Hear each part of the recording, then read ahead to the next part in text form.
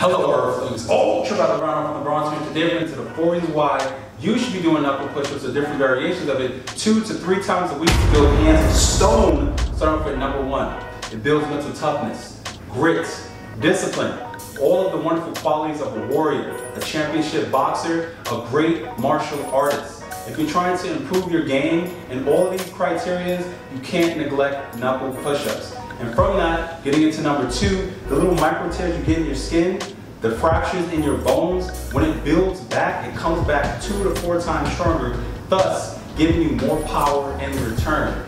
And when you're trying to take a person out, because they're trying to take you out, you want to have that little extra edge of power and conditioning so you can punch harder and you can be more efficient in the ring, the octagon, or in the street fight. Getting into number 3, it helps with bone alignment and keeping your punches straight.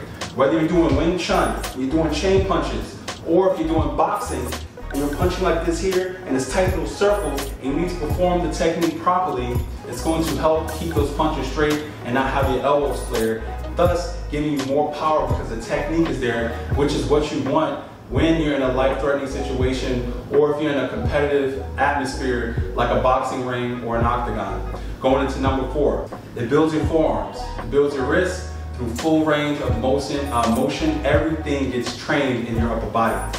That is what you want. Whether you're doing the row with the push-up, but it has to be on those last 3 or the first 2 knuckles, you're getting a benefit from that.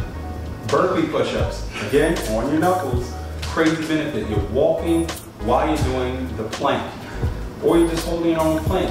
Or you have the little karate or kung fu heavy bag, well not heavy bag, but a little miniature bag that you have that's filled with sand or filled with rocks, and you're hitting it on the side of your palm, or the back of your hand.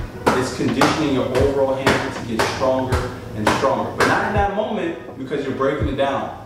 But when it builds back up, the strength you get from that is phenomenal, which will carry over in a certain situation or in just life in general. Because if you can embrace the suck in this, it's going to help with a lot of aspects of your life, whether it be running, whether it be in school, whether it be in your relationships. Do not neglect knuckle push-ups. And of course, it helps build those hands of stone. If you like the video, please subscribe. But other than that, stay with peace and love, everyone.